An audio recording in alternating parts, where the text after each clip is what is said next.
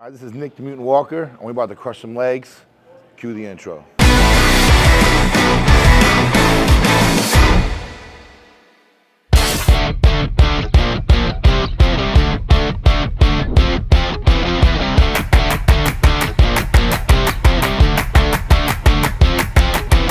We are here at the Dragon's Lair, getting ready to train some legs.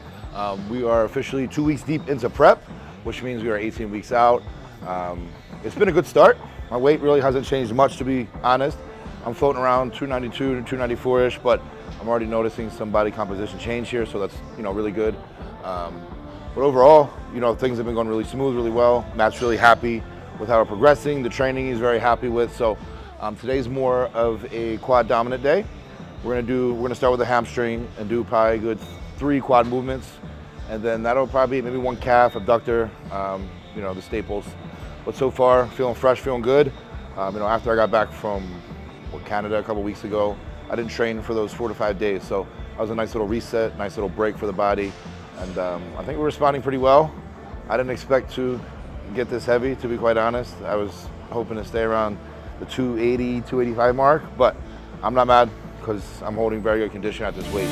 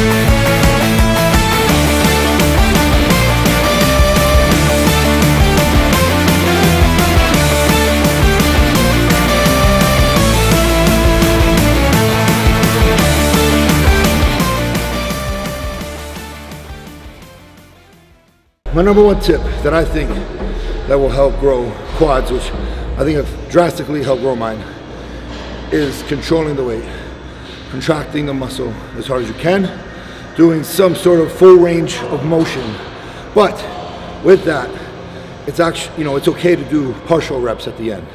Like I did 2 sets of 315 on this, and then after I racked the 2nd set, I dropped it back down to 2 plates and pretty much just went to 90-degree angle, not all the way down, and just pumped them as many as I could.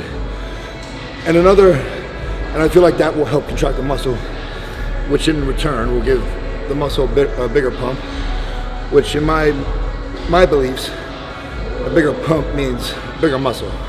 Because now with that pump, you're gonna go home, feed the nutrients into that direct area where all that blood is, and it's gonna grow. And that's the whole point. When you have people come up on this, especially this machine, I don't know how, fucking stack the whole entire rack on here, scream, grunt, ah! Legs wide as a motherfucker, hitting all glutes and hammies. You're not really doing anything. You might have a big ass, but your quads ain't getting nothing out of it. So lower the weight, contract the muscle as hard as you can, and stop trying to ego lift, because we're bodybuilders, not powerlifters.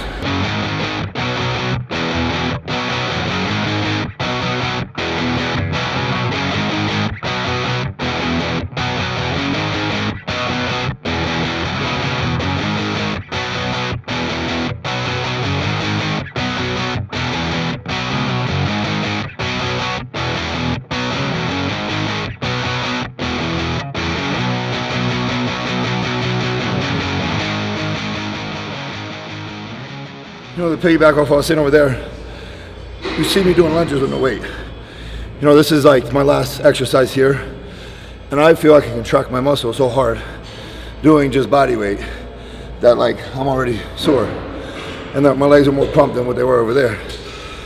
So again, it's not about the weight, it's just about the control. That's what grows. If I started with lunges, I might use weight, sure, but toward the end, there's no need for it. Your legs are pretty much already fried.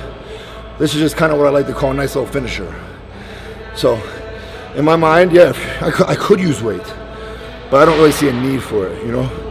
If you're contracting and training as hard as you are on the other exercises, there really shouldn't be a need for weight on walking lunges. But Nick, what happens if you want progressive overload? If I went progressive overload, right now, I probably wouldn't feel it. I probably wouldn't feel, I mean, if I grab like 5 or 10 pounds, whatever, right? But no one's doing that. You know, they're trying to grab 80 to 90, 100 pound dumbbells or 245s on their back. End of a workout, it's just not working. You're not going to feel it, and you put yourself at a high risk of injury, which is pointless. Take it from someone who I believe I have drastically improved my legs and outer sweeps since the Arnold. Once I learned how to really, really control, first of all, you don't need as much volume. And second, they grow a lot faster. And it's all about frequency. I train my legs every 4 to 5 days instead of once every 7 days, every 8 days. And they just grow a lot better. And also you gotta find the proper way to recover. Once you know what you can recover from, you can begin to hit things more frequently, which in return, the more frequent you can hit it over and over again, the more it's gonna grow. And then you can even take time off where you train it once a week. Now you're giving it more rest in that time frame. So sometimes that allows it to grow even more.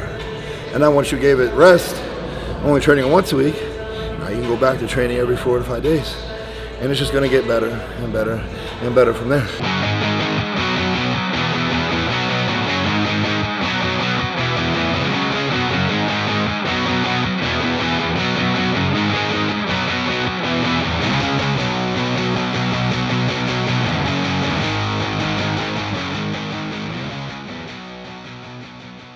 That is the leg workout for 18 weeks out. You know, as you can see, I didn't feel the need to, you know, max out any machines here today. Could I have? For sure. You know, could I have gone a lot heavier? Yeah, I went for sure. But the older I am getting, the more it's not about weight, right? It's just about contracting the muscle as hard as you can, you know, and then progressing within that. So if you get to a point where you can rock a machine out, like the leg press or the hack, the same way you would do 3 to 4 plates a side, then fuck yeah, you're strong, that's good. But it's gonna be a while before I think anybody can really do that. You know, there was a time when I used to rack out a leg press, and now I put like 8 or 9 plates on each side, and it's hard because, you know, I'm doing a very slow eccentric, full range of motion, pause in the hole, and explode up. And you're gonna realize you'll get more out of that than trying to ego lift and try and lift the world. It's just not gonna happen.